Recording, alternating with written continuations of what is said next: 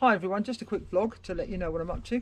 I was going to go and do some serious flying today on Sunday, but the wind has got right up. You can see my flag there. Yeah, it's blowing quite.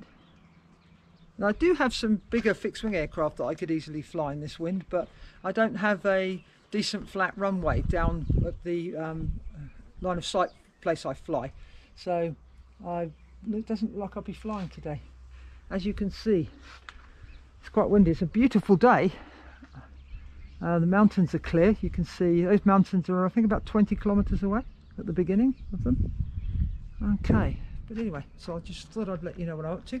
I'm just recording part 3 of the series of the newbie series, setting up a quadcopter. So we're going to be going through the Betaflight settings and what was missing from this particular quad.